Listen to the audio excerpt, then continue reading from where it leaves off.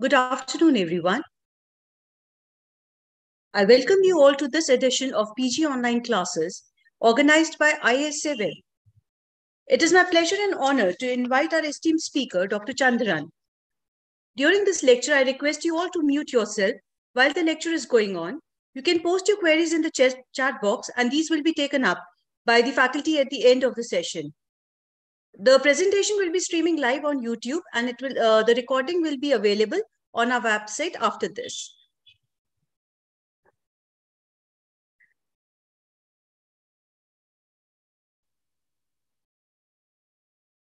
Today's session is on ophthalmic anesthesia.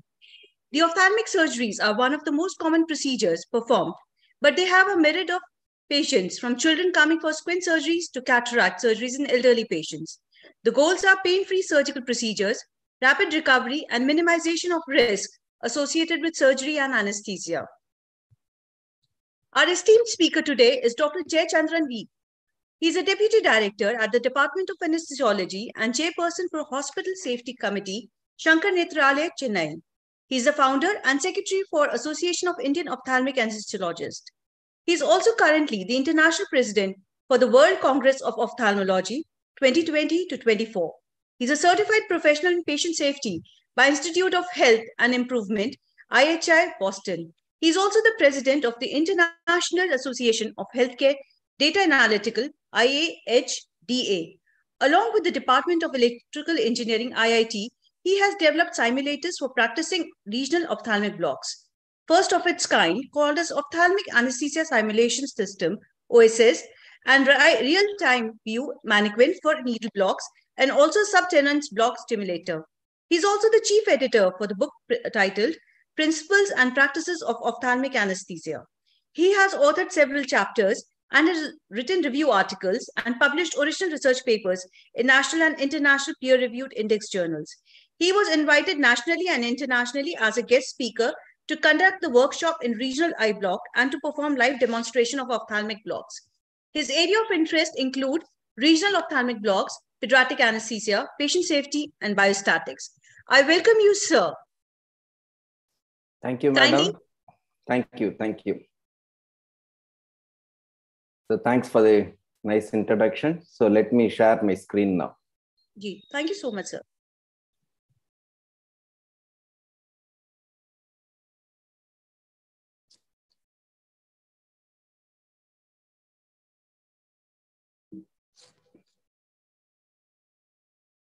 Okay. So it's now seen in the full screen, no?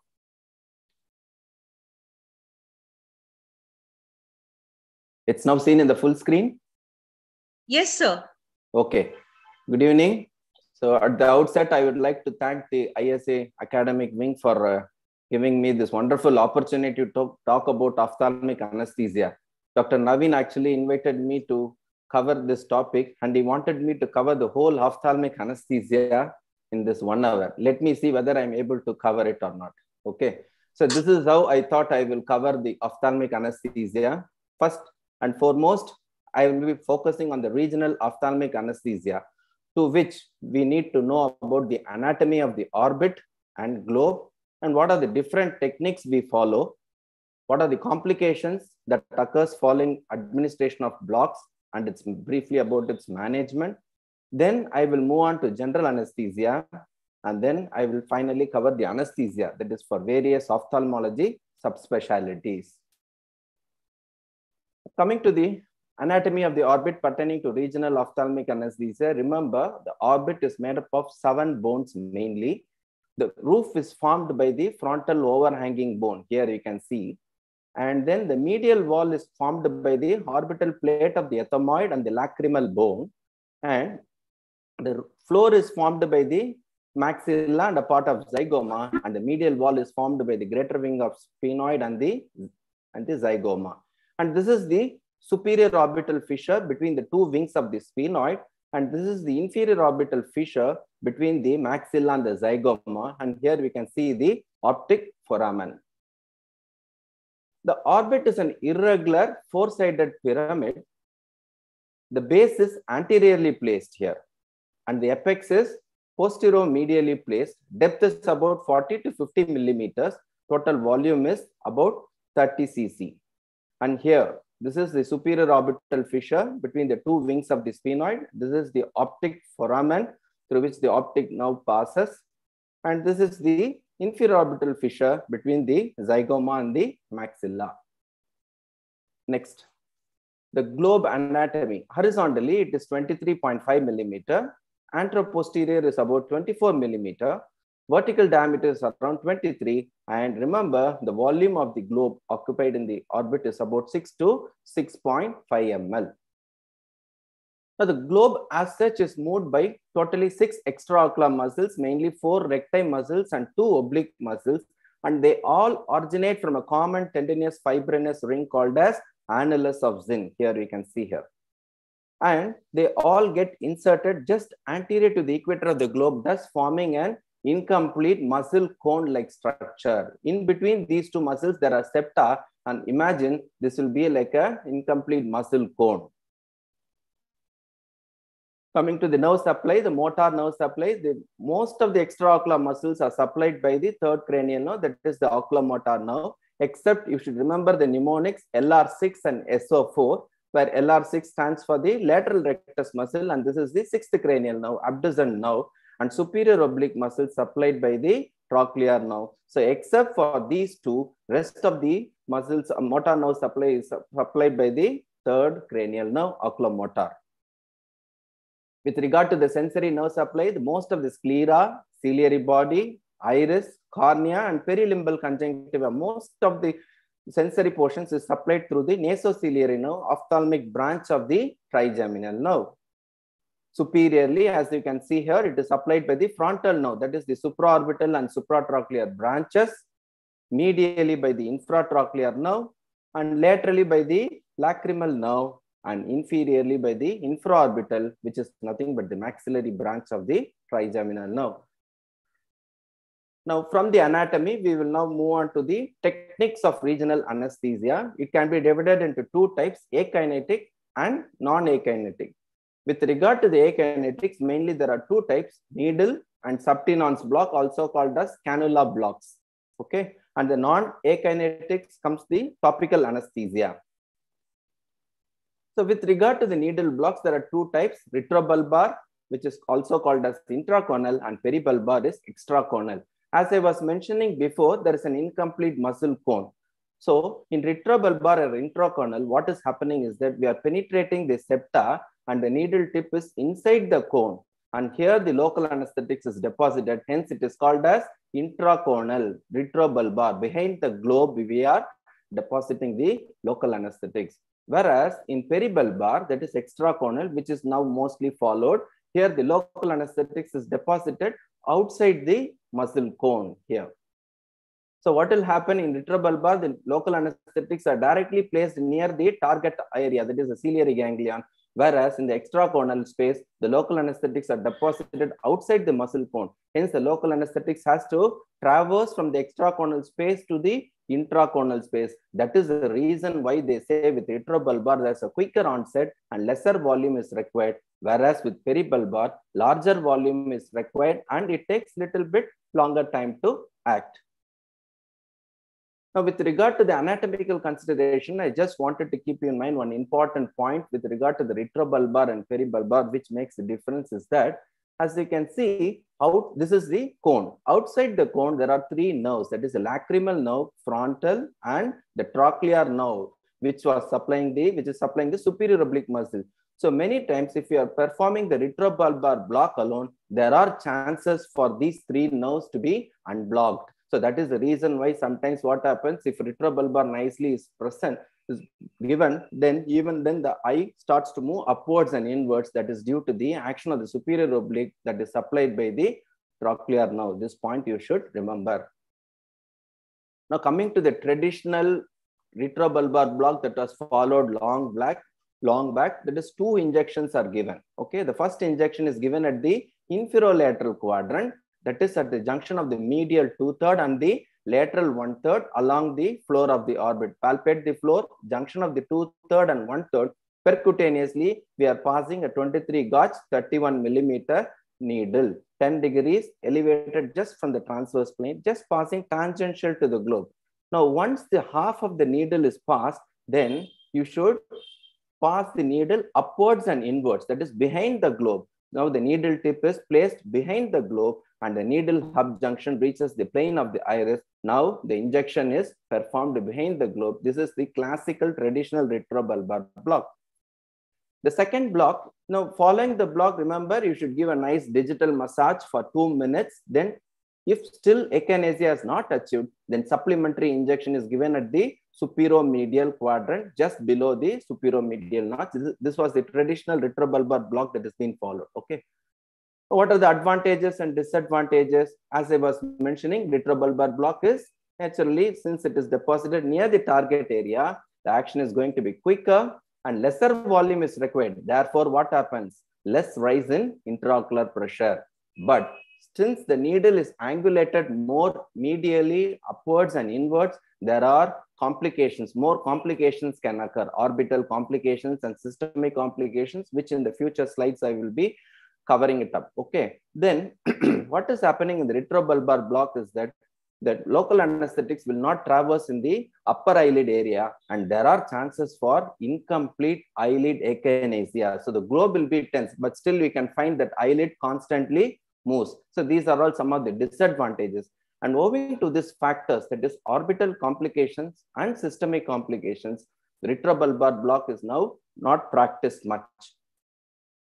Now, this is the point which I want to cover it up here. Orbital complications, minor can be chemosis, subconjunctival hemorrhage, nothing to worry. These can settle on its own. Orbital hemorrhage, globe damage, that is perforation and penetration, optic nerve damage, that is iatrogenic needle injury to the optic nerve, and extraocular muscle function, local anesthetic myotoxicity can occur. So one by one, we can briefly go through. Now, the orbital hemorrhage can be of two types. Okay, it can be either venous or arterial. Venous, hemorrhage is slow in onset. So what will happen? There will be a markedly blood-stained chemosis, nothing alarming. It will settle on its own. It requires some digital massage. That's it. Whereas arterial hemorrhage, there will be a sudden proptosis, very tight eyelids. Okay, and there will be a sudden loss of vision.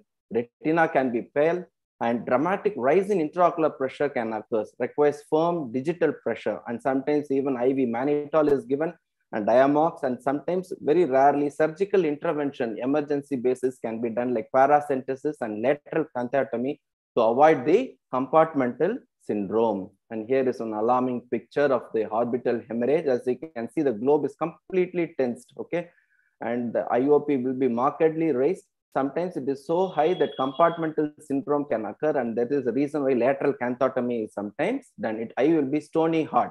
Immediately, what you should do, you should inform the ophthalmologist. They will come and see the indirect, whether the retina is pale or not. Then necessary things will be done. Okay, coming to the globe damage, you should understand there are two entities. One is perforation, that is where there is wound of entry and exit will be there. Penetration, where will be only a wound of entry. There won't be any exit wound. Okay. Then what are the signs and symptoms? Sudden loss of vision, hypotonia. Patient will complain of atypical intense pain and poor or absent red reflex. Here also again, retinal surgeon opinion is sorted out. If it is a mild vitreous hemorrhage, they do a laser alone. If it is moderate, vitrectomy might be required. If it is dense hemorrhage along with the detachment, vitrectomy is carried out with a tamponade is provided by injecting silicone oil.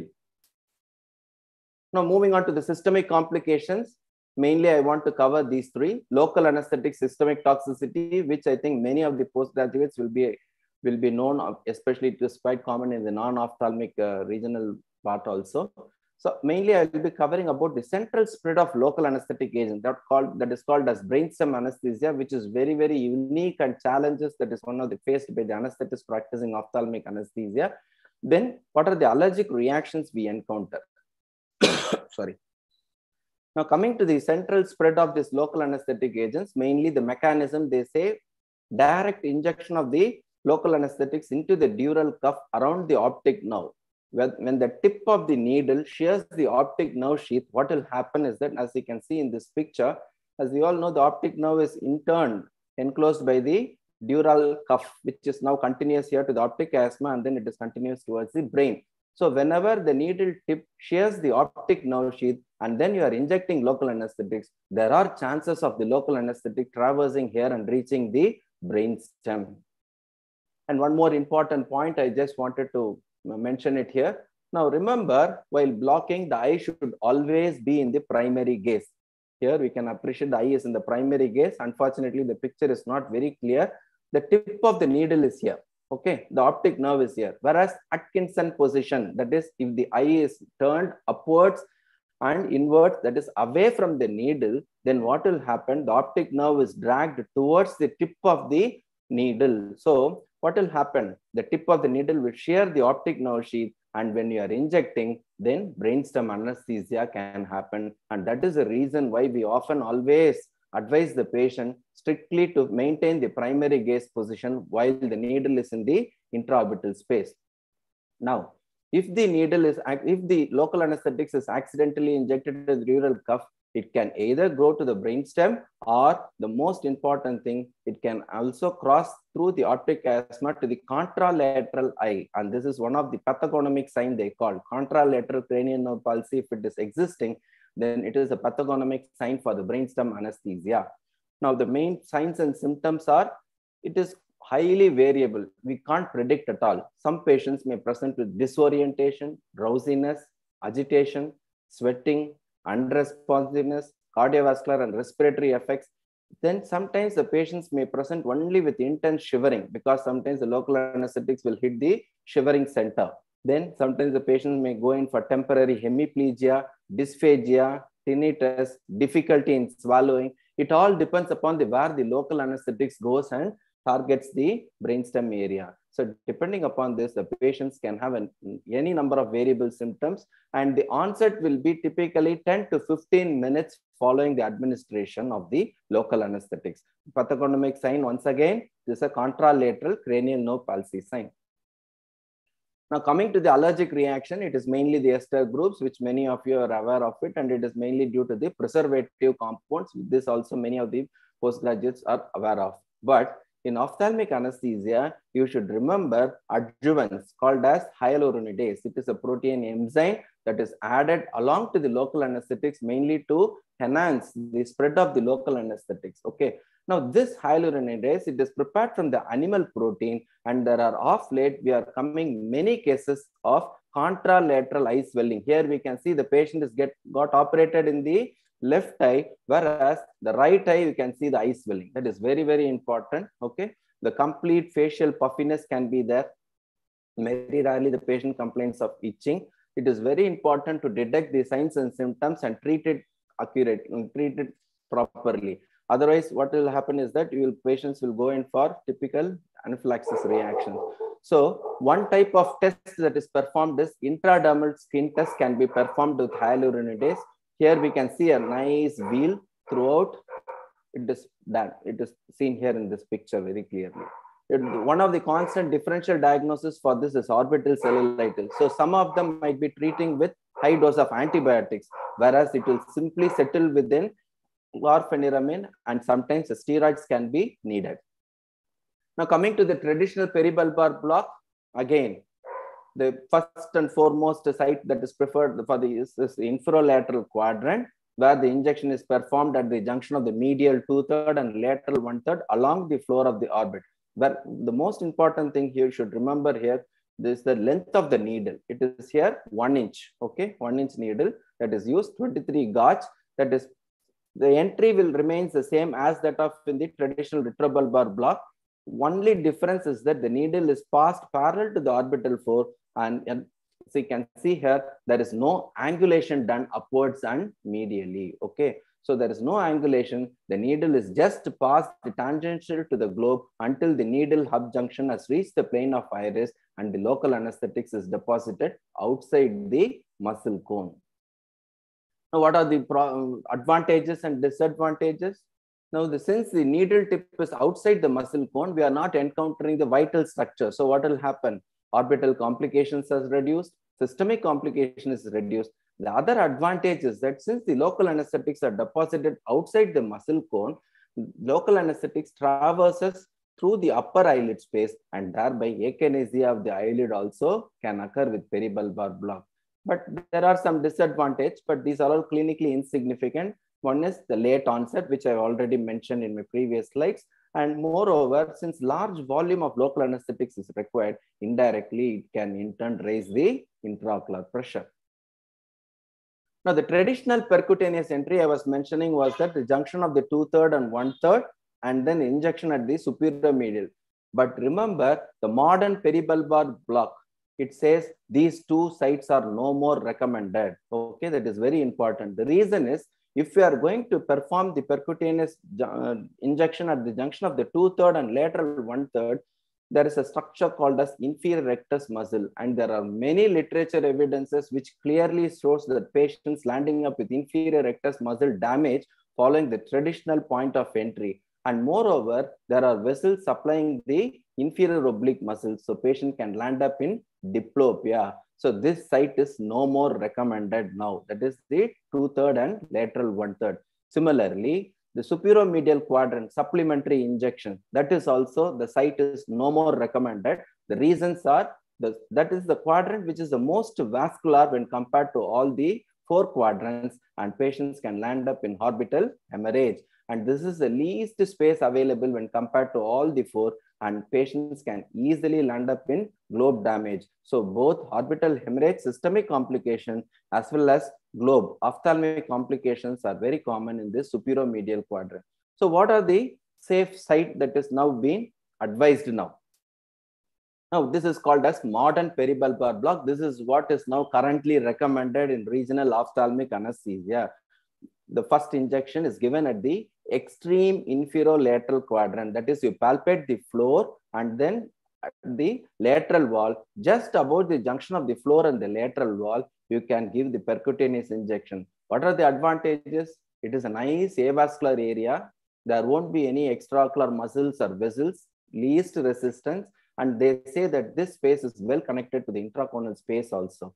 Now, this should be the first injection, that is at the extreme inferolateral quadrant. Then, what should be the supplementary injection? Medial peribulbar block, which I will be showing a small bit of video and later my slides, you will understand it better. Medial peribulbar block is given with 26G half-inch needle. Okay, the tuberculin syringe needle, that insulin syringe needle you are seeing here, you can appreciate in this picture. 26G half-inch needle, it is passed perpendicularly in the blind pit between the caruncle and the 2 canthal angle, and the depth that is passed is 15 to 20 millimeter, and the volume of local anesthetics that can be injected is somewhere around 3 to 10 ml also can be injected. Now let us see a small video of this regional ophthalmic techniques which I practice. So before giving blocks, it is very important to go through the case sheet, examine the patient clinically, explain to the patient in their native language what you are going to do. Intravenous line must be secured. Connect the patient to the monitor. This is the needle I use for the performing the peribulbar block, 23G, 1-inch needle. Palpate the globe before giving blocks. Then make sure there is no abnormal eye movements. The eyes are moving in all the 4 directions. Here I am palpating the floor as well as the lateral wall. At the extreme inferolateral corner, I am passing the 1-inch needle. As you can see, I am not angulated the needle at all. Okay, until the needle adjunction has reached the skin. Aspirate it, and most important thing is that you should inject the local anesthetic slowly. As you can see, the patient is not wincing with any pain.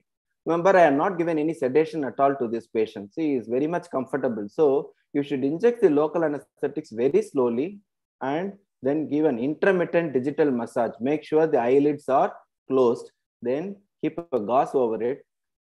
Then perform. Now you see already almost the akinesia has come, except medial movements are more. So I am performing the medial peribulbar block that is performed with the 26G half-inch needle. This is the caruncle, the 2 canthal angle. Drop the needle perpendicularly in the blind pit. Okay. And aspirate. Hold the upper eyelid because it is already blocked now. Then perform the medial peribulbar injection.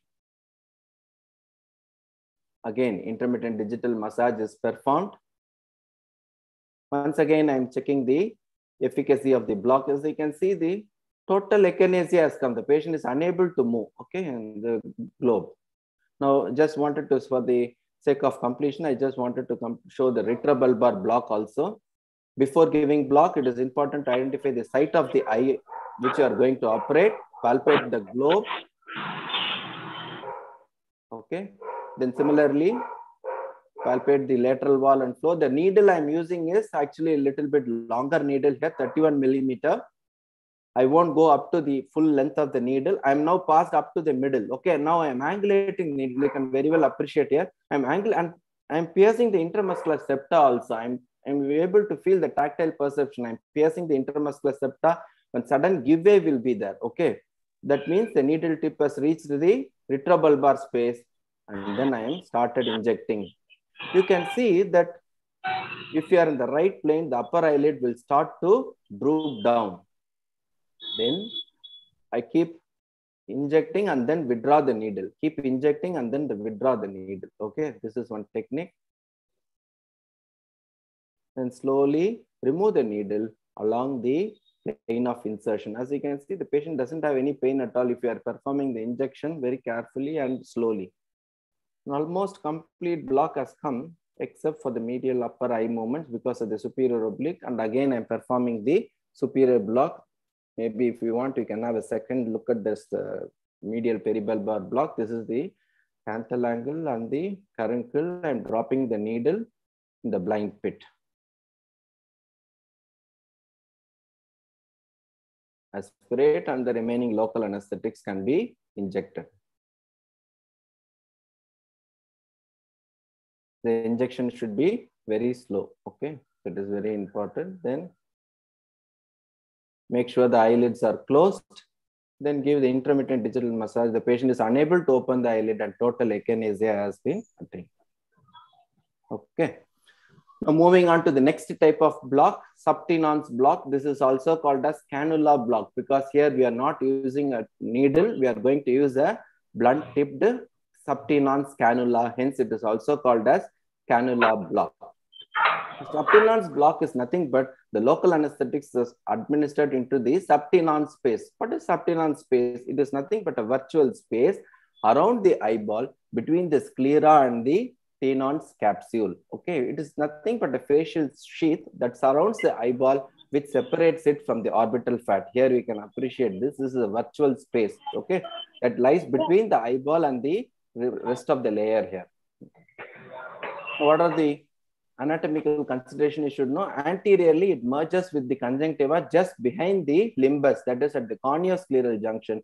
Posteriorly, what happens? It fuses with the meninges around the optic nerve and with the sclera around the exit of the optic nerve. So it goes from the limbus and then connects to the optic nerve and then goes posteriorly.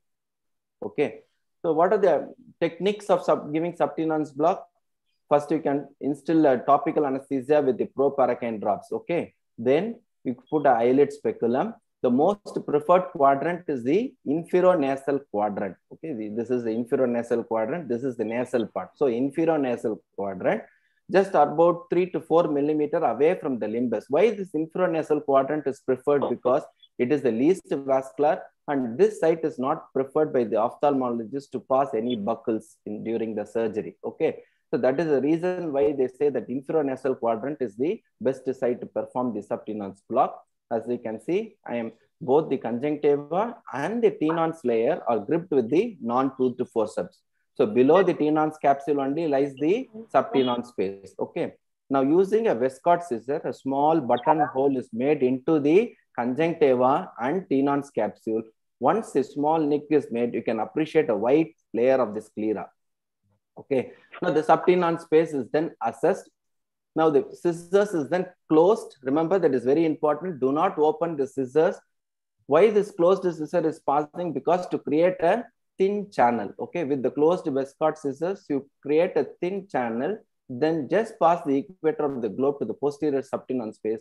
Then you bring back the scissors out. Then scissor holding the conjunctiva with the forceps. Then now a posterior subtenon's cannula. Here is a cannula tip alone is seen. 19 gauge, 25 millimeter long, blunt. Cannula is then mounted to a 5 ml syringe with the local anesthetics. Next, it is then inserted through the hole along the curvature of the sclera. Now, once cannula is advanced to this depth, 3 to 4 ml of local anesthetics is then injected. So, what is the advantages? Now, coming to this, so we are making a nick at the conjunctiva and tenon's layer and with the help of scissors, making a track, then passing a blunt cannula. What is the mechanism? They say one is direct action on the short ciliary nose that traverse the subtenon space. Next, local anesthetic spreads along the muscle sheaths, diffuses into the intraconal compartment. From here, they say it spreads along the muscle sheaths and diffuses into the intraconal compartment. Then if you inject more amount of local anesthetics, these local anesthetics can spread forwards into the facial spine and facial planes around the eyelid also, and eyelid block also can come with the subtenon's block. What are the advantages and disadvantages? Advantages, it is lesser pain. As I was mentioning here, only a blunt tipped cannula is passed. It is not a blind procedure when compared to needle block. I can say it is a semi-blind procedure.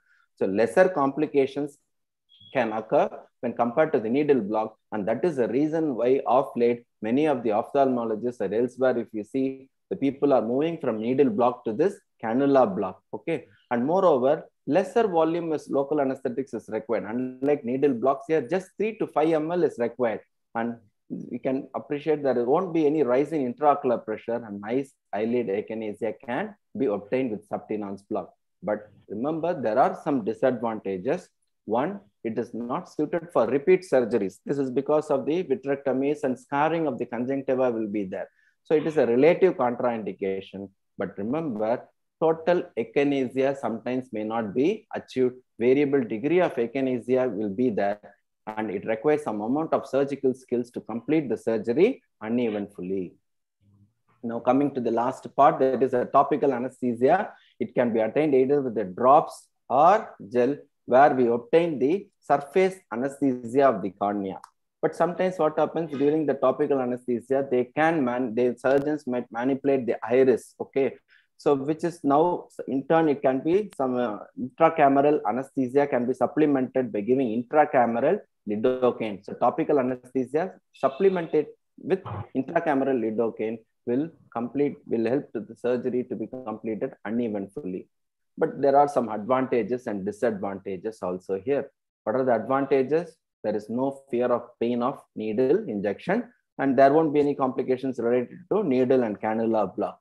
But remember, there are some disadvantages. It requires more surgical skills for the surgeons to operate because it is a non-akinetic technique. The eyeballs will be moving. So it requires more surgical skills and more degree of cooperativeness from patient is also required. Okay, that is very, very important.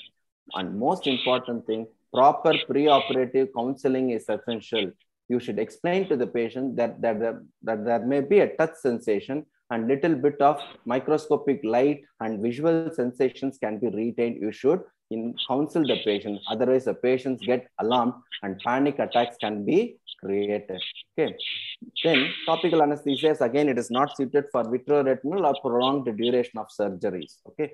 With regard to the visual sensations of retain, I just wanted to mention here, topical anesthesia, retained visual sensations there.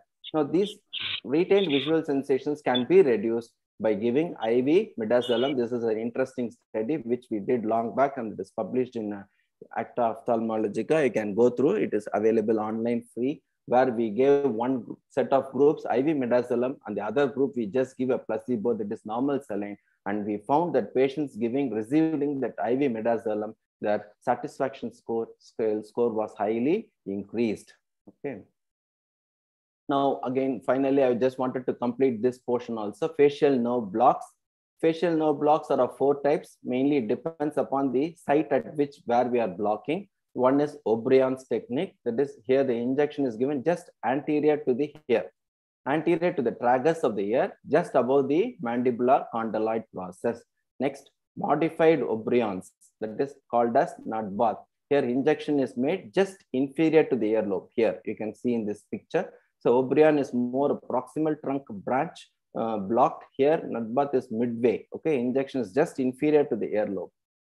Now, Atkinson is still midway. You can say here, this is the C. C is the Atkinson, where the injection is made along the inferior edge of the zygomatic bone, and then the needle is passed upwards across the zygomatic arch towards the top of the ear. Van Lint is almost equivalent to that of the eyelid block. I can say Van Lint here. Okay, infiltration just above the eyebrow and below the inferior margin. So there are 4 kinds, mainly. To brief you, it is O'Brien's. More proximally, we are blocking the facial nerve. Nut bath is midway, and still coming to the midway is Atkinson, and peripheral branches are mainly blocked through Van Lint technique. So almost in the half an hour, I have completed regional anesthesia, more than half an hour, I think. So now moving on to general anesthesia, there are some indications. Okay, the main indications, absolute will be naturally patient's refusal for regional blocks. Mentally retarded patients, definitely we should take it up under general anesthesia. Uncooperative patient, reaction or allergy to local anesthetics, that is, I can say relative, not an absolute one. Localized sepsis is absolute, then patient unable to lie down flat due to tremors like Parkinson's disease, then disturbing tremors, etc., etc. Relative contraindications may be difficulty in communication, language barrier. Okay, then prolonged procedure, claustrophobic history, those kind of things, you can take up the patients for general anesthesia. With regard to general anesthesia, induction, it has to be always smooth, okay, because IOP rise should not be there. So propofol is considered as a better induction agent. The reason, it has an antiemetic property, early recovery, and they say it has a greater reduction in the intraocular pressure when compared to thiopentone. Management of airway, most important thing you should remember that airway is going to be inaccessible once the surgery is going to be started, because the entire face of the patient's face is going to be covered with the surgical drapes, and you will not be able to access the airway easily. So most important thing, before surgery starts, airway must be firmly secured. That is very important. It can be either managed with laryngeal mask airway. If it is shorter during the procedure, if it is prolonged, you can intubate the patients with the endotracheal tube. It all depends upon the individual preference choice. Now, with regard to maintenance of anesthesia, it can be a volatile agent, Sevo or isoflurane. Sevoflurane, they say that is better because IOP is maintained throughout well with sevoflurane. Sorry. For laryngeal mask airway, sometimes muscle relaxants is not required. TIVA can be done with propofol, supplementing with analgesics like injection fentanyl. But maintenance, remember the most important thing is that you should avoid bucking intraoperatively. So you should maintain the correct plane of anesthesia. Now coming to what are the various factors, okay, that which affects the intraocular pressure. It can be systemic factors or it can be local factors also. Systemic factors, briefly I will cover, that is, whenever there is a large rise in the blood pressure, intraocular pressure can increase. Then Valsalva maneuver. In the next slide, I will be covering what is the mechanism involved in it. Okay. Then whenever there is hypoxia, hypercapnia, these are all some of the systemic factors that which raises the intraocular pressure. From anesthetic point of view, remember sympathetic stimulation, mainly due to the laryngoscopy and intubation. So these are all some of the systemic factors which can increase the intraocular pressure much. Coming to the local factors, increased episcleral venous pressure. Now, next slide, I will be explaining the mechanism involved in it. This episcleral venous pressure can be increased by coughing, straining, crying, anxiety, etc., etc. There can be a blockage of trabecular meshwork. Remember, whenever there is an face mask that you're using before that induction, it should be appropriately fitting. Okay, if there is an inappropriate fitting or misfit face mask, then again you might apply undue pressure and there can be a blockage of trabecular meshwork. Okay, that is very important. Then acute external pressure, as was mentioned. Say, for example, if you are putting a tight tape here across the endotracheal tube, fixing it too tight, then again it is a local factor that can raise the intraocular pressure. Forced blinking, that eyelid blinking. Okay, if the eyelids are not blocked properly, then if the patient is constantly blinking, then there is chances for rise in intraocular pressure. Now, what are the various systemic factors that can decrease the intraocular pressure? Large decrease in blood pressure, hypocapnia, hypothermia, acidosis. And coming to the local factor, decreased episcleral venous pressure, ocular trauma, and retinal detachment. These are all the local factors which can decrease the intraocular pressure. Now, coming to the mechanism, why is that cough, straining, or Valsalva maneuver, why it has to raise the intraocular pressure? As you can appreciate in this picture, in the anterior chamber, that is, the aqueous venous pressure is somewhere around 15 millimeters of mercury. Okay, whereas the episcleral venous pressure is 10 millimeters of mercury. Now, sorry, it is this pressure gradient, that 15 to 10, which enables the complete blood drainage occurring. So, if suppose the episcleral venous pressure increases, whenever there is a central venous return obstruction, it can be due to cough, straining, bucking, etc., etc. Then what happens? This pressure gradient falls and the choroidal blood volume increases, and this in turn results in the IOP. That is a basic mechanism why in ophthalmic anesthesia, always people wants to have a smooth induction and smooth extubation. Yes. Extubation must be smooth, avoid cough, straining, and postoperative nausea and vomiting to be avoided. And this can be given by achieved by giving injection lidocaine 1 milligram per kg body weight IV. Now, you should also remember what are the effects of different various anesthetic agents used on intraocular pressure. I have now tabulated in such a way. I covered first the induction agents, benzodiazepine, IV midazolam. Usually, they have no effect. Then thiopentone and propofol. Propofol decreases much actually the intraocular pressure. Here, this is the most important thing. Ketamine, there is a transient rise, or some of them off late, they say there is no change at all. Okay. Then Pavilon, off late, we are not using it nowadays. Then Vecuronium, Rocuronium, Atracurium, they say there is no change or decrease. Inhalation agents decrease. Neostigmine reversal agents does not have any effect on the intraocular pressure. Important point to be remembered is ketamine. Now, moving on to the anesthesia for various ophthalmological subspecialties, the most commonest thing which we are all, you people are expecting is anesthesia for squint surgery, also called as strabismus surgery, which is nothing but the misalignment of the eyes. Okay. Now, it typically presents between the age group of 1 to 4 years of age. Usually, this strabismus misalignment resolves by 3 months of age, they say. Now, those persisting beyond 3 months of age are considered to be abnormal. Sorry for this typo error, abnormal. In such cases, you should remember what are briefly the causes for this. It can be congenital or it can be acquired also. So these are all some of the neurological and myopathy factors which can result in strabismus. So in pre-op evaluation, you should always keep in mind regarding this myasthenia gravis, any cerebrovascular accident, Guillain-Barré syndrome, or patients can be having multiple sclerosis, myopathy, orbital disease, thyroid disorders, etc., etc. So these things you should keep in mind while we are evaluating the patients before surgery. And here you can see sometimes cerebral palsy that can also result in a squint, and there can be history of developmental delay, and many syndromes can be associated with. In the next slide I will be showing here. So these are the common syndromes which we do encounter when a patient is coming for a corrective squint surgery. So the most challenging part of the anesthetist here is that the craniofacial abnormalities, so often they land up in difficult in airway, and associated cardiac and muscle myopathies can be there.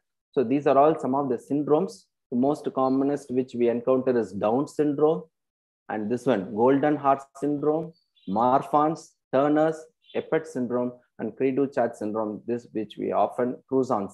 These are all some of the commonest syndrome which we often encounter, and these things you should keep in mind, okay, while doing a preoperative evaluation. So intraoperatively, one of the well-known complication that can be expected is the oculocardiac reflex, also called as Ashner's phenomena or the trigeminocardiac reflex. Most of the postgraduates would be aware of this thing, I think so. The afferent will be the trigeminal branch, the efferent will be the vagus nerve here. Okay, reticular formation from here, the vagus nerve, then in turn it produces the various cardiac effects. Now, what are the predisposing factors for OCR? First and foremost is the traction on the extraocular muscles. Okay, If there is too much of handling of the extraocular muscles, then patients may go in for OCR. Then whenever the patient is in lighter plane, also they say that younger age group, because of possibly high vagal tone, then hypercarbia, hypoxemia, acidosis, hypoventilation. So these are all some of the predisposing factors by which the patients have high chances of getting the OCR. Now, what are the cardiac effects that can happen? Bradycardia, ventricular bigeminy sometimes, ectopics, junctional rhythm, cardiac arrest. Then, this is one common entity which I wanted to share with you. Remember, there is an entity called as vagal escape. It is nothing but the tendency for the patient to adapt to the vagal tone. OCR, normally what happens, gets fatigued with repetitive stimuli. So that is the reason why if you see the first time the traction is pushed, more amount of bradycardia can happen. Whereas the second and third time, what has happened, that vagal nerve get adapted and there is an entity called as vagal escape. Now, other clinical association you should all remember is, now there is a significant association between patients who had positive intraoperative OCR, they say, with the postoperative nausea and vomiting, okay, because they follow the same reflex arc. So children with positive OCR were found to have 2.6 times more likely to vomit than those without the OCR. So in these patients, you should give adequate antiemetics. Now, how to prevent? Constant monitoring. Yes, definitely it is required. Gentle handling of the tissues.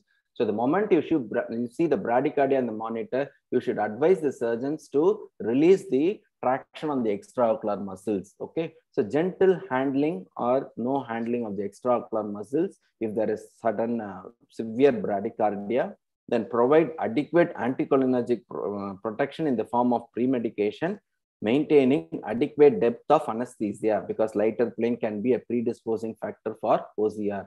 Coming to the treatment, regional blocks mechanism, it blocks the afferent limb of the reflex, whereas while giving the IV atropine, it blocks the efferent limb of the reflex. Now, one more entity I just wanted to mention it here, that is called forced duction test. I don't know how many of you are aware of this entity. This is a commonest test that is performed by the squint surgeon before performing the surgery. What they do is that with the help of forceps, just at the limbus, they move the globe in all the directions. Okay, it is either if the patient is cooperative, they do it awake, or they do soon after induction. But remember, before the start of surgery, to detect any restriction in eye movements.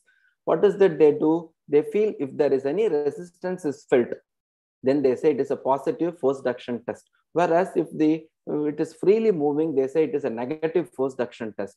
What is the anesthetic implications or consideration you should remember is that suxamethonium, remember, it can cause a tonic-conic contractions of the extraocular muscles, and it can interfere with this, because based on the positive negative results, the surgeon decides the steps of the surgery. Okay, but remember, the non-depolarizing muscle relaxant does not interfere with the force duction test. Either you should avoid succinylmethonium or you should wait for 20 minutes. Then you can ask the surgeon to carry on with this force duction test. Next, moving on to the next surgery, glaucoma surgery. Once again, there are a lot of syndromes, congenital syndromes, and again, these are all associated with a lot of craniofacial abnormalities and CNS manifestations. With regard to the anesthetic agents, except ketamine and suxamethonium, most of the anesthetic agents, they reduce the intraocular pressure. But remember, some adult patients might require urgent reduction of intraocular pressure. Okay, so IV mannitol 20% might be required by the ophthalmologist. Regional anesthesia, as I was mentioning before, the needle blocks can raise the intraocular pressure. Hence, for this type of surgery, they can do it under subtenon's block or topical anesthesia. Vitreoretinal surgeries, it is most commonly performed mainly for two reasons. One, for the reattachment of detached retina, and for the removal of vitreous opacities. Now, this reattachment of the different layers of the retina can be obtained either by the external tamponade. Okay, external tamponade is given by passing a silicon rubber band near the break. Internal tamponade is given by injecting saline or gas or air or silicone oil through the vitrectomy. Hence, we are trying to oppose the detached retinal layers, and hence we try to reattach the layers either by external tamponade or internal tamponade. Now, with regard to general anesthesia, the point to be considered is the air-gas mixture when surgeons is using, that is perfluoropropane or sulfur hexafluoride is used. Remember, nitrous oxide will diffuse into this air cavity much faster than nitrogen will diffuse out. Hence, nitrous oxide has to be discontinued around 10 to 15 minutes before these gases are injected. Gases, also you should remember, these gases may persist in the eye for up to 10 days to 6 weeks following surgery. Elsewhere, if you see these type of patients who are injected with these gases, they have a bracelets, okay, which will mention the type of gases that has been injected. So if they are landing up in some emergency surgeries, it is very important that anesthetist should avoid the nitrous oxide. So this is one point to be, you should all remember, these gases may persist and nitrous oxide to be avoided for subsequent surgeries for 10 days to 6 weeks following this type of surgery.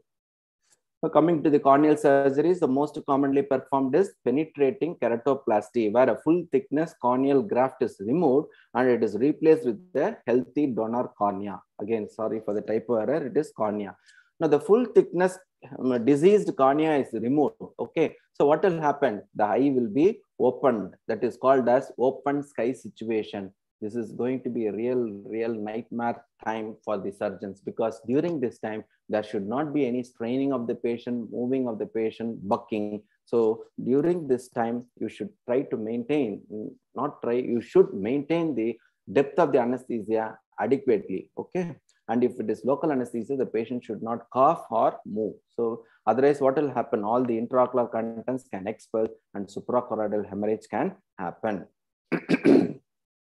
Now, coming to the next oculoplasty surgical procedures that is most commonly followed is syringing and probing of the nasolacrimal duct, which is mainly done to remove the nasolacrimal obstruction in children with increased tearing. Okay. So, although it is a minimal procedure, remember, it is very important that we are intubating the patient and the the oropharynx is nicely packed with gauze, because many times what will happen, they will do not only the probing, but also syringing. So small amount of saline will be pushed through this nasolacrimal duct, and there are chances for aspirations, and it is always better. Okay, it is a good practice to have intubated the patient and throat packed with gauze. There are some case reports where that they are doing this syringing and probing with the LMA, but provided they put a suction through the nostrils, so that whatever the fluid they are injecting, constantly it gets sucked also. So my advice will be endotracheal tube intubation better, and with the throat has to be packed with the gauze, though it is a very small procedure. Then dacrocystorhinostomy, DCR. It is a surgical exposure of the duct, and a new opening is created between the sac and the nasal cavity. Remember, it can be done in two ways: endoscopically, that is through the nasal, where general anesthesia is preferred by the surgeons. Whereas if it is done externally, regional anesthesia with sedation like dexmedetomidine or fentanyl, propofol, etc. can be given. But the most important thing that surgeons expect is hypotensive anesthesia. If it is general anesthesia, it can be given with volatile anesthesia. Volatile agents can provide this necessary hypotension. So I think I've almost at the end of 1 hour, I almost completed most of the regional anesthesia and general anesthesia. For those anesthetists who are interested, this book is available at Amazon. It is Principles and Practice of Ophthalmic Anesthesia. It is nearly 30 chapters in it, 30 chapters. So the first 15 chapters will be covering regional ophthalmic anesthesia, and the next 15 chapters will be covering general anesthesia. So it includes both national and international faculty. So those people who are interested can please purchase this book. And this is the latest update in regional anesthesia. We have developed a needle block stimulator and subtenon block stimulator, first of its kind, along with the Indian Institute of IIT M Chennai here. In the needle block, the camera is placed behind the globe, and we can real-time visualization. You can see where the needle is going. Okay, so that helps in training. And the subtenons block, again, we have now used a silicon layer for the conjunctiva and tenons, and they can even perform the subtenons block, and this interface where we can see whether you're on the right plane, it can be demonstrated here. And just to complete, there is an association called as Association of Indian Ophthalmic Anesthesiologists. Whosoever is interested can visit, and we have a journal also. Every biannually we release it called as Indian Journal of Ophthalmic Anesthesia. The membership, life membership is also there. We can go, this www.aoa.org.in.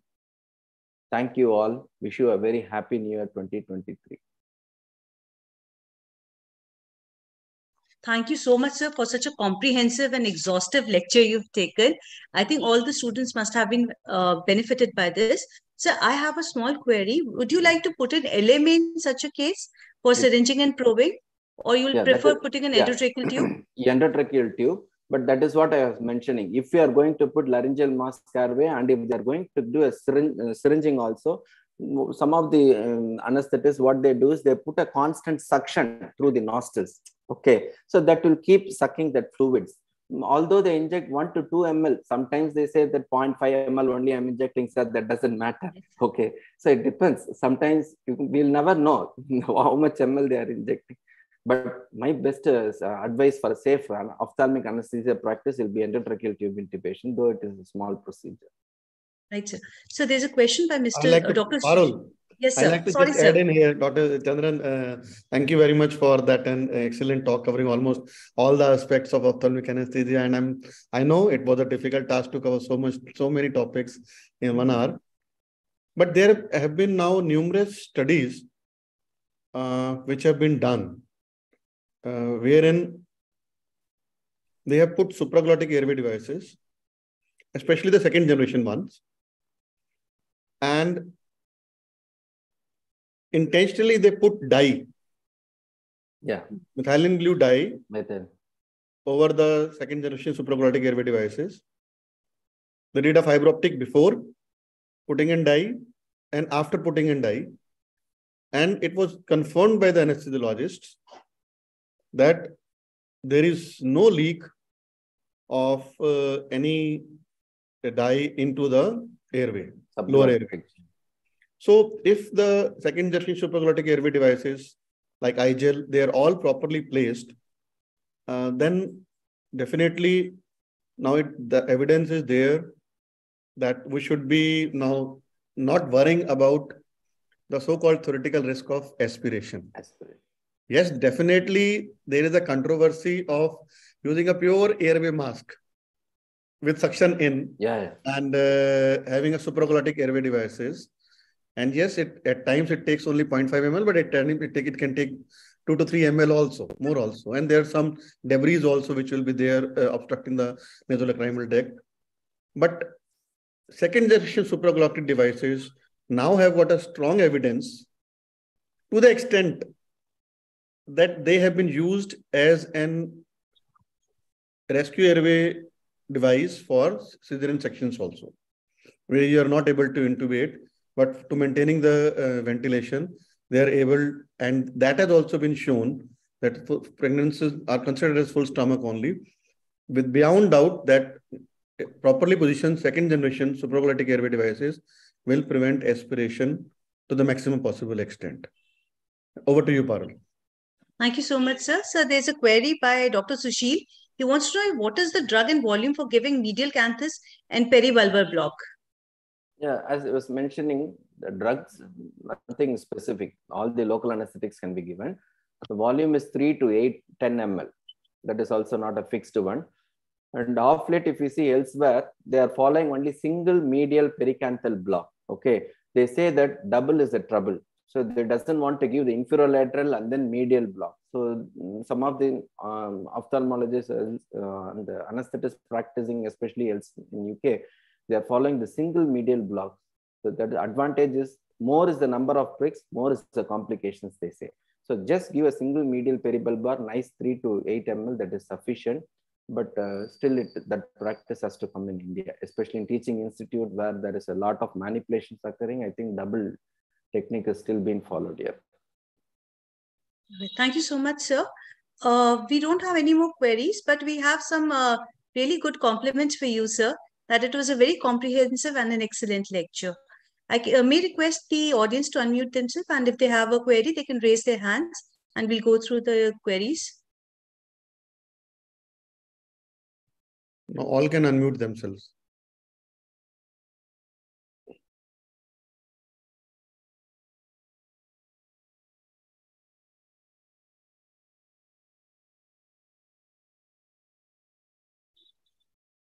Naveen sir, I don't think anybody has any query. They're all compliments coming in. They're just compliments for such a nice and a comprehensive lecture, sir.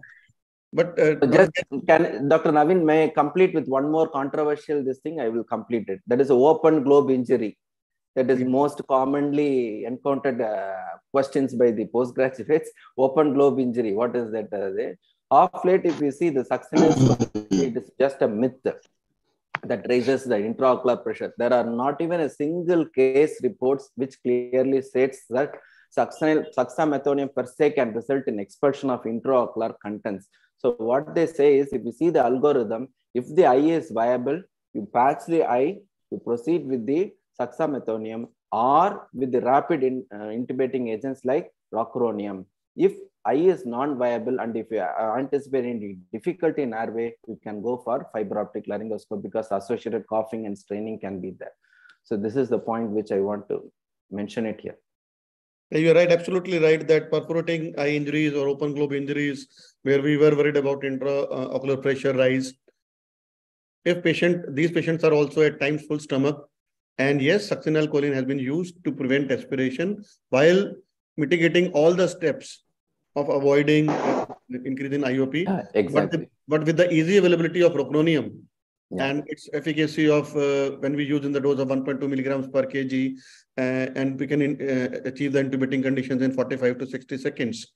And now with the availability of Sugamadex also, so we are not worried about using rocuronium and reversibility also. But yes, definitely for perforating eye injuries, these things have to be taken in mind. Now, I may have missed it, but just for the chronic pain aspect of, see, these patients of cataract, they are often referred to pain clinics for two subsets. One is infraorbital neuralgias. Patients who have undergone cataract surgery, they often come to us with infraorbital neuralgias. And secondly, those patients who have almost their eye removed in whichever headache or lost, and there is either enucleation or exenteration, and they come with continuous pain in the empty orbit. So how to go about these two subset of patients?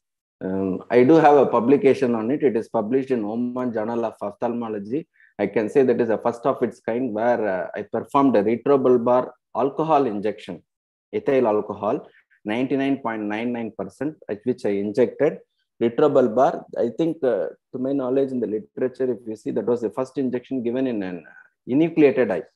So far, they were giving for chronic blind eye, where there is a neovascular glaucoma, patient landing up with a chronic pain and those kind of things. So once we do encountered a patient with a bilateral enucleated eye, but only complaint he had was a severe pain. So then we tried a retrobulbar neurolytic alcohol injection. So first thing you should do is you should inject, you should place the 3 to 5 ml of local anesthetics. 2 to 3 ml of local anesthetics has to be injected. Remove the syringe.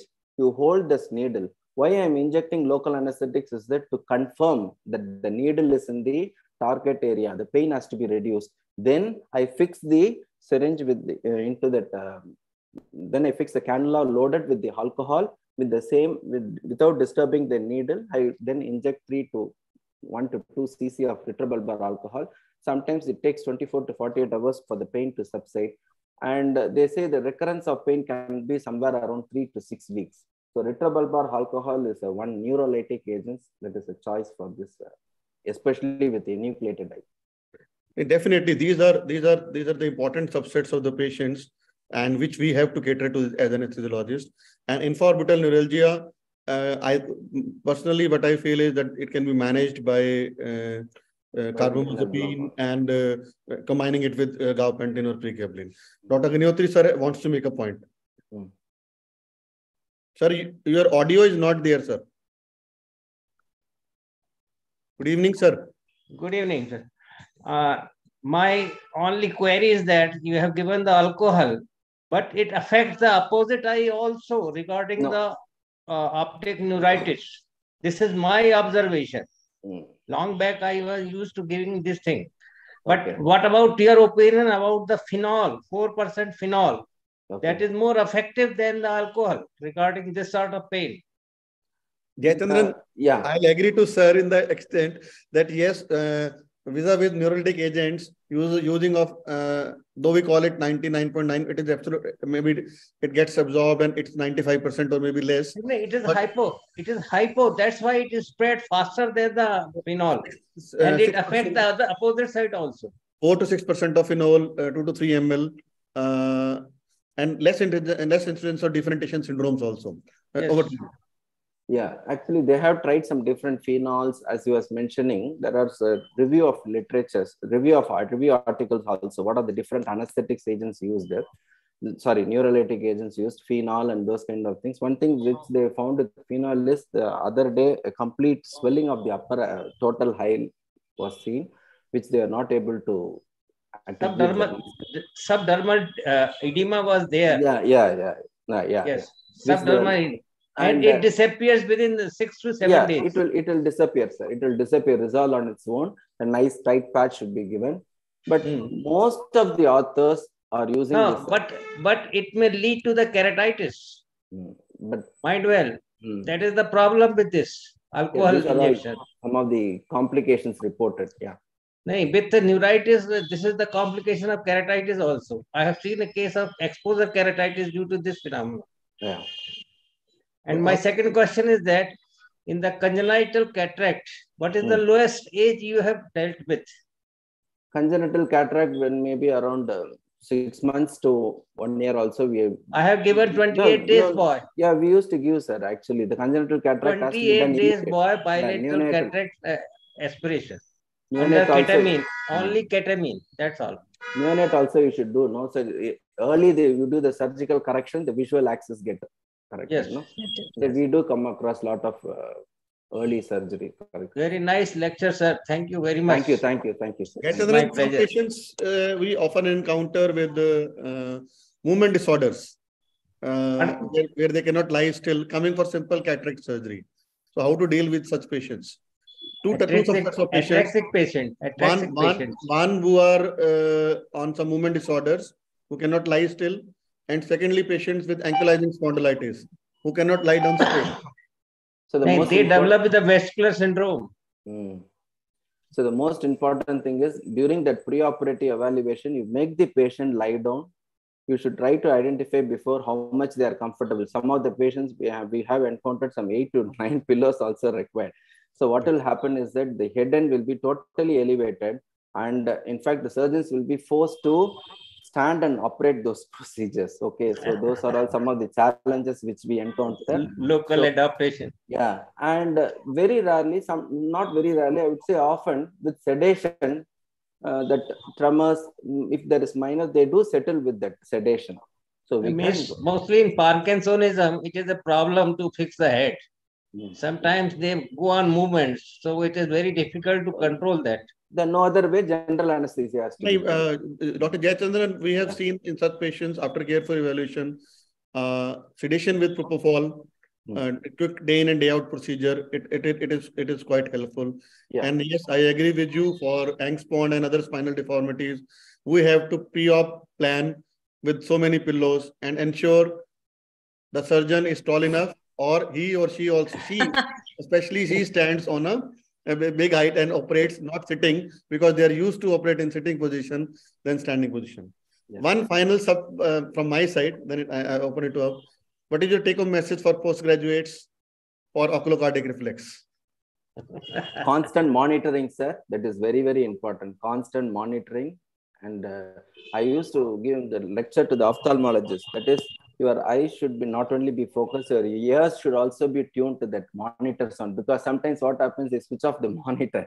So the ears also should be tuned. So monitoring, vigilant monitoring, and maybe proper pre-medication is also can prevent this OCR happening. Yeah. Arul, you can take comments or remarks from questions from other audience also. I would request all the audience to unmute yourself. And if you have any query or you want to make a comment, you can just make that comment, please. Yes, sir. I'm P.K. Agrawal. Many times, surgeon encountered systemic toxicity in form of CNS, and first is excitement. They call me that patient is non-cooperative. Please come and give GA. Then I explained them that you have given large amount of local, and then they massage, and sometime their assistant give block, they give large amount of like field block. Then after my repeated guidance, incidence decreased. They thought that patient is uncooperative. The patient cries and stands up and runs away. Is it right? It is systemic toxicity, initially in form of excitement. So the most important thing is proper administration of the blocks. The techniques has to be properly administered. Sometimes what is happening, if the techniques is not properly taught to the patient how to administer the blocks, there are chances of intravascular one. And as I was mentioning in my lecture, the eye should be in primary gaze position. Then what will happen? Complete brainstem anesthesia can happen. And the ophthalmologist should be made aware of the dose of the local anesthetic. This is what I focus on my lecture for the ophthalmologist regarding the dose, regarding the how to administer properly, and those awareness has to be created among the ophthalmologists. Now incidence has decreased. Now, yeah, definitely. Most are doing in peribulbar and topical. I was telling about few years back. Okay. Many years back. But sir, your point is absolutely well taken. We all have seen in our institutes or in clinical practice lots of systemic side effects and toxicity occurring either because of inadvertent injection into the intravascular compartment or a wrong block being given by giving a inappropriate dose. But all said and done, majority of the institutes now or the good hospitals are getting it done under monitored anesthesia care. So with monitored anesthesia care, definitely preoperative evaluation as well as continuous intraoperative monitoring is there. So there's a question by Dr. Anand. He wants to know that what happens if there is an intraoperative hypertension? How will you manage it? What kind of sedation and anything specific you like to do at this stage? If it is local anesthesia, I may try a bolus dose of Propofol, or if the oculoplasty procedure, I would have carried with dexmedetomidine. Okay, so these are general anesthesia means. One more thing I want to ask. Yes, sir. In pediatrics, a traumatic cataract or congenital cataract, I used to give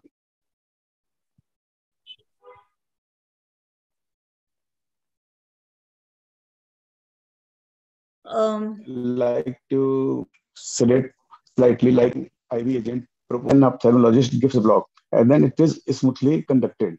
And for many years, we are doing this. Is it okay? No, I didn't get you, sir. So your internet is not stable. Can you just repeat your question again, sir, if you don't mind? Sir, instead of intubating for cataract surgery in children, that is traumatic cataract or congenital cataract, that is nowadays of 10 minutes procedure. I used to give GA, then surgeon gives local, peribulbar or whatever is, and then it is done. Intermittent IV supplementation.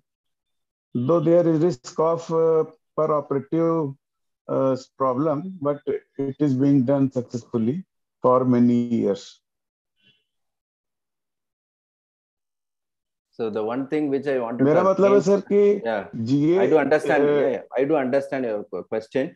So the one thing which, especially for the postgraduates, I just wanted to mention that ophthalmic anesthesia, airway is going to be inaccessible, as I was mentioning. So the gold standard will be maintaining the airway, especially if the airway is not in your hands, the rooms are suddenly going to be darkened. We'll never know when the desaturation is going to happen. These are the some of the problem can occur. Yeah, very, very but important. Where facilities are not available, we taking risk, we doing this. Till now, no problem occurred. Okay. So we have a query by Dr. Bhavya Krishna. Dr. Bhavya, can you unmute yourself, please? Yes, ma'am. I've just unmuted myself. I'm sorry, my camera is not working.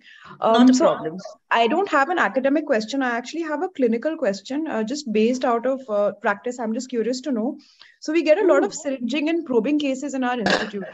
And there's a very varied practice. Somebody puts supraglottic airway, somebody intubates, because it's a short procedure.